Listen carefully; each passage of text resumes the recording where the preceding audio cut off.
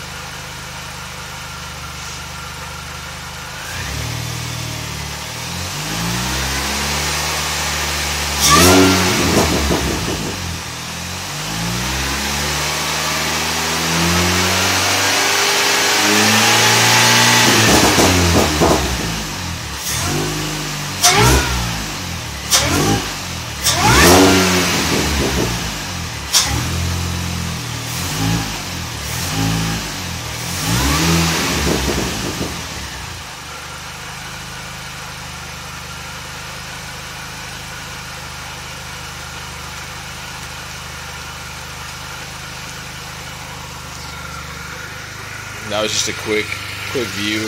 You're probably able to hear the exhaust from there. That's pretty basic setup. Just got 2.5-inch piping all the way to some tips. Nothing crazy. Also, about 2 weeks ago, I installed the M7 lowering springs, which are freaking awesome. Other than that, the car stopped. Next model will probably end up being a short throw shifter, just to clean up the shifts a little bit.